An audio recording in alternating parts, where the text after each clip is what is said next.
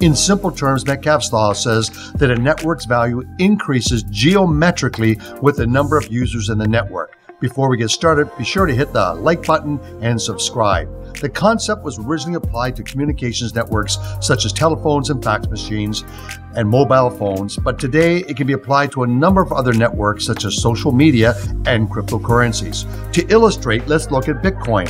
We'll use the number of active addresses as a proxy for the size of Bitcoin network. And as you can see, how the crypto's prices has been driven by the growing number of people who are buying it and using it. Many places you can buy fractions of Bitcoin, and therefore more and more people can participate in buying these fractions. I should point out that the number of Bitcoin addresses doubled in 2020 compared to the previous year. Consequently, its price jumped more than 300% during the year. Ethereum has a similar trajectory. Ether, the fuel for the network, touched a record price of over 2,000 in February 2021 as the number of active addresses on the Ethereum network hit a new high. The implications to all of this is that the prices of Bitcoin and Ethereum may continue to appreciate as the two cryptos gain wider adoptions. So far this year, we've seen large institutional investors and companies, including Tesla and Square, take positions in Bitcoin.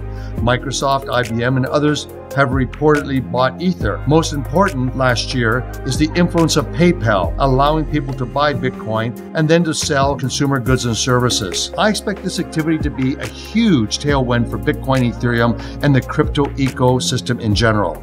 For more, HIVEBlockchain.com to subscribe for our exclusive email updates.